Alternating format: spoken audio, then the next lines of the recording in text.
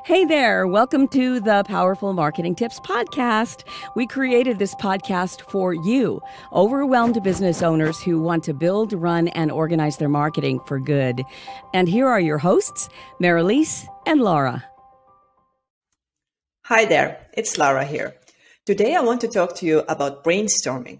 If you're taking some time off this summer, then you're likely to experience the phenomenon of getting so many great ideas about your business.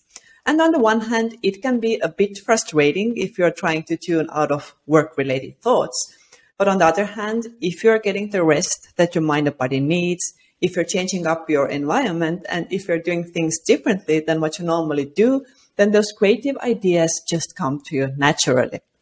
But sometimes when you're under pressure and have tight deadlines at work, those great ideas can be a bit hard to come by, right? So one way to wake up your brain is through brainstorming methods. And these are especially beneficial if you want to find the out-of-the-box type of ideas or solutions to a challenge. Why does brainstorming work? Well, our brains use different regions to solve different tasks. If we switch things up from our typical day-to-day, then different regions of our brain will start to work. There are potentially thousands of ways to carry out a brainstorming session, but today, let's focus on 7 tried and tested ones that you can either do alone or with your team. First one is focusing on bad ideas. And by that, I mean impractical, stupid, and so on. This takes away the tension and fear that any idea is foolish. And this works especially well in teams. And you can ask each team member to come up with the most absurd idea that they can think of. And in the second round of brainstorming, people are already loose and willing to open up. Number 2 is disassembling and rebuilding ideas.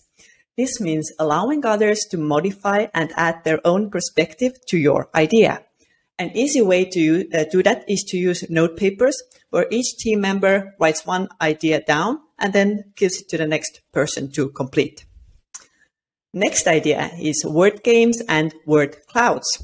First, write down a very general idea on the paper and then add different words around the idea that pop up to your head as you think of this concept. Later, those words can be grouped by topic.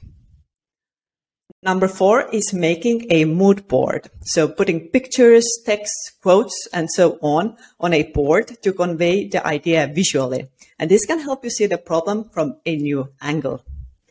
Number 5 is improvisation games. It is great to do a role-playing game with the team, going outside of the office, for example, and the purpose is to create a playful environment and relieve people from tensions. The game helps to create an environment of trust where you are more willing to come up with crazy ideas. So you can assign roles such as queen, academic, child, mom, and then ask them to answer questions through the perspective of their assigned character. The idea is that you get to see similar situations through different perspectives. Next up, we have drawing or scribbling. The brain works differently when we draw our thoughts instead of speaking or writing. For example, you could take the general theme and draw it in different parts. For example, a dog requires you to draw the paws, the tail, the ears, and so on, in order for the brain to work differently.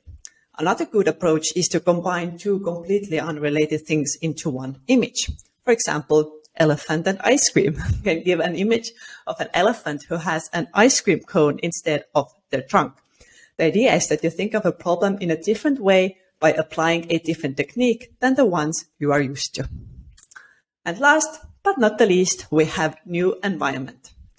Brainstorm with the team outside of the office. Unusual environments make creativity easier because inspiration comes from the surrounding environment. You can get a very effective brainstorming out in the open air, such as at a sports game or just at a picnic. And there you have it. I hope these ideas inspired you. Just to recap, the ideas I mentioned were focusing on bad ideas, disassembling and rebuilding ideas, word clouds, mood boards, improvisation games, drawing, and going to a new environment.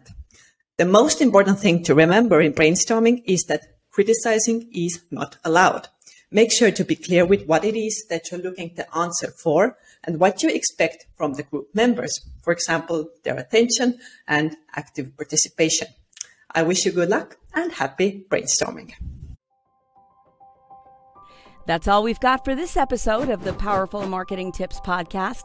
Make sure to link up with us at our free monthly international mastermind event. Just go to powerful-marketers.com/mastermind for registration. And one thing that would really help us and other new potential listeners is if you would rate this show and leave a comment wherever you tune in to listen. Until next time, take care.